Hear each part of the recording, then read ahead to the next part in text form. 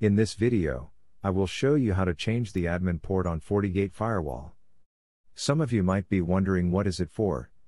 Well, this if you want to use the default port 443 for your web server, email server, or different devices. On top of that, it's for security purposes.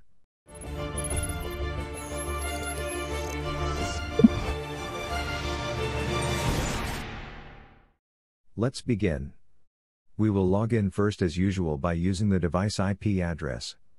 This is the same process even though you are using the newer or older FortiOS versions. You will only use the device IP address to access the device. Now, go to System, Settings. Scroll down to Administration Settings. These are the default settings. You can modify the HTTP port, but it is not recommended due to security reasons. You will also be redirected to HTTPS. You can disable this if you prefer. Under HTTPS port, it's port 443 by default. This is what we use to access this device. This is the port we are going to modify.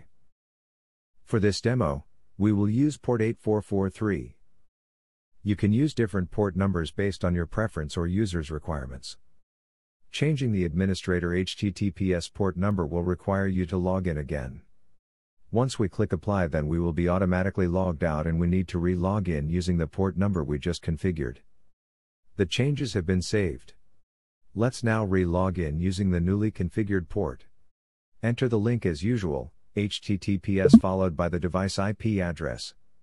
But now, we need to add a colon followed by the new port number, which in my case is 8443. Hit Enter.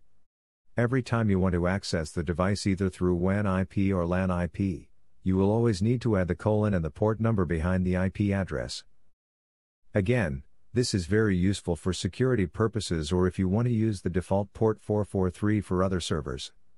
Well, that's all for today's demonstration, and I really hope you liked this video. If you are new to my channel, please don't forget to like, share, subscribe and click on the notification bell for more amazing tutorials. Thank you and see you on the next video.